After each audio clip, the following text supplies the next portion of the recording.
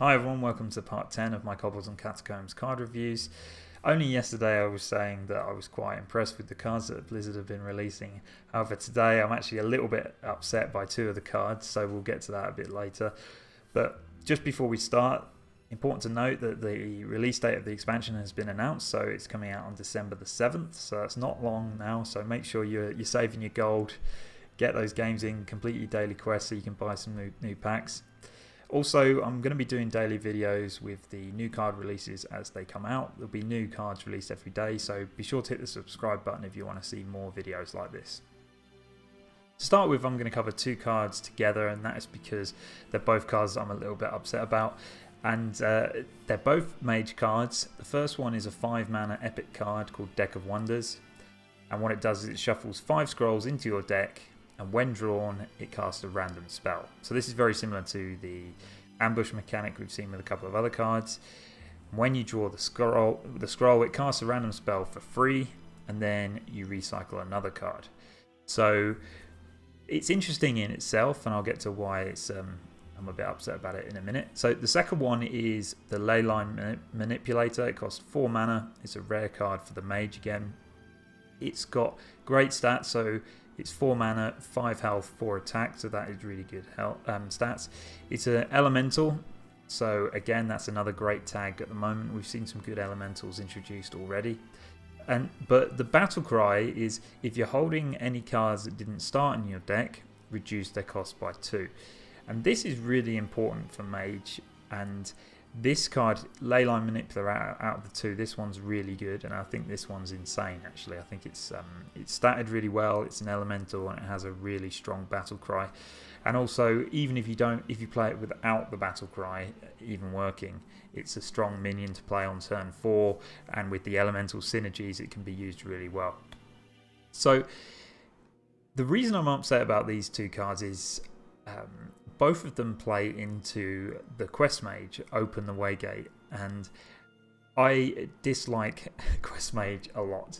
And that is not to say that you shouldn't play it, because I'm sure if you play the deck it's fun to play and it's in the game, so you shouldn't feel bad about playing it. But the reason I dislike it is because I don't like playing against it. And it's not because I lose every time, it's just because I don't have any choice in the game. I just play my cards onto the board, and if they've got the cards they needed to do to complete their quest and fireball my face, then I lose. And if they don't have those cards, then I win.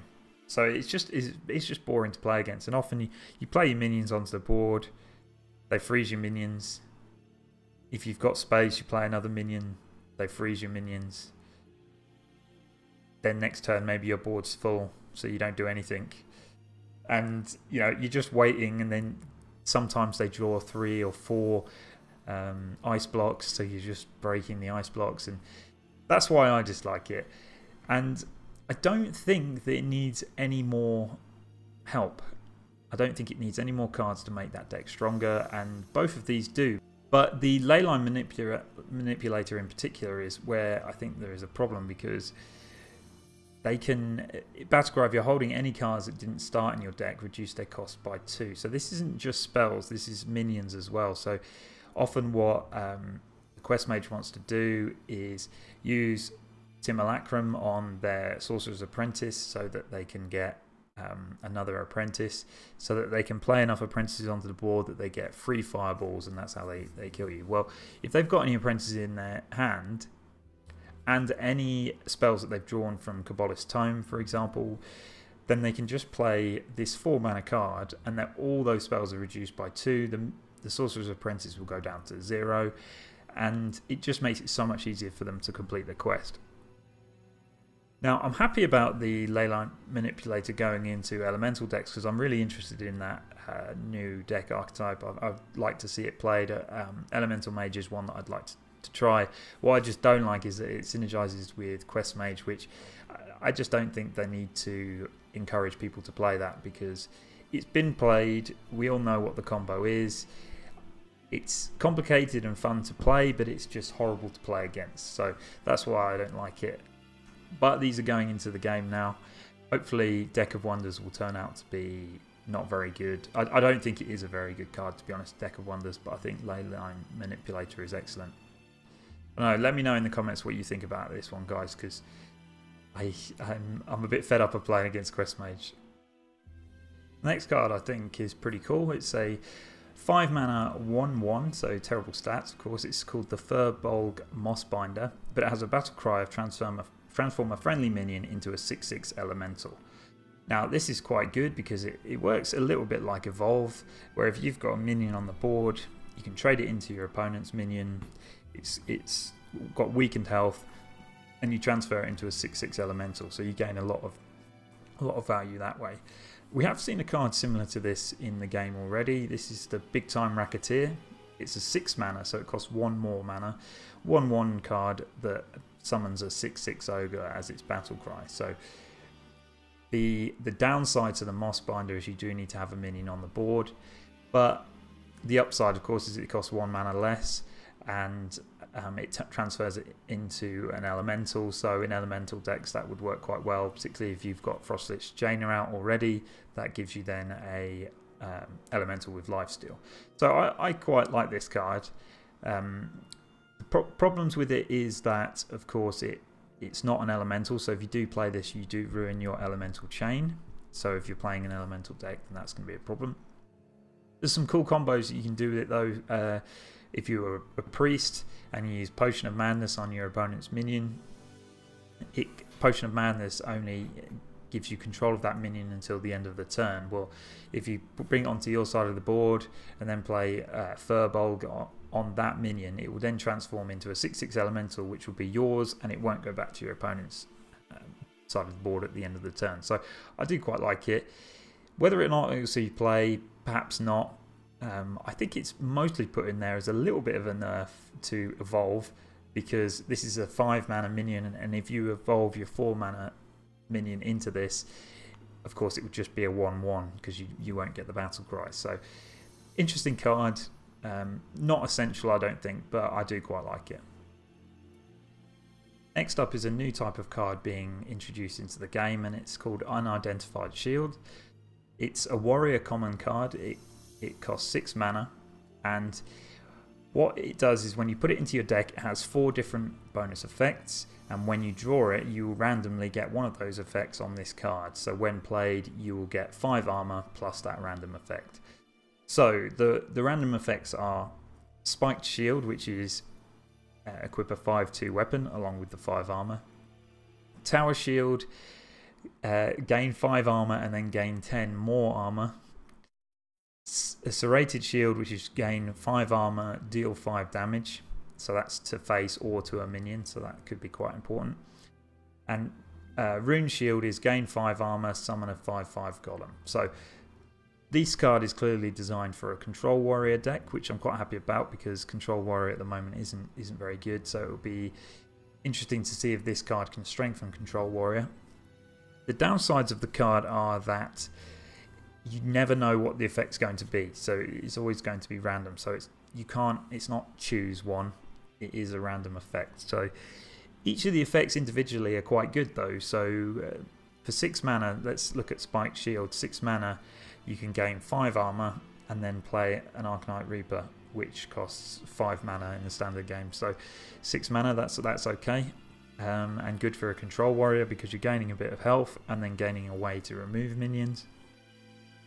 Tower Shield, gaining 15 armor. Well, it's potentially a bit too slow in the meta as it is now, but if the game slows down, which I think we're seeing quite a few anti-aggro cards come in, maybe the game will slow down, then gaining 15 armor can be really good.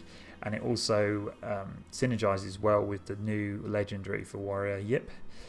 The Serrated Shield, gain 5 armor, deal 5 damage. Well, again, that's really good for a Control Warrior because you're basically gaining 5 armor and being able to just deal 5 damage to remove a minion from the board.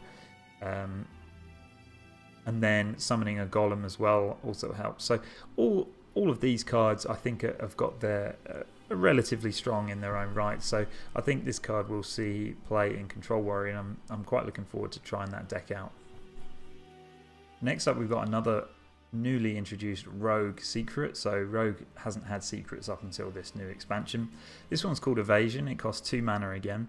and it's an epic card, and the secret is after your hero takes damage, become immune this turn. So this is quite an interesting card. It's very similar to Ice Block. I don't think it's as good as Ice Block, but what it does is when your hero takes damage, it then prevents you from taking any more damage that turn. So potentially you can die. So if you play this when you've only got 5 health, if the opponent manages to do 6 damage to you, you're going to die. But what it is it's extra healing for a class that doesn't actually have any healing. So Rogue typically struggles to stay alive. Now if you manage to play this card Evasion, and your opponent just hits you for 1 damage from one of their minions or something, and then the rest of the turn you are immune, that can be really strong because it can save you a lot of damage, which is essentially healing.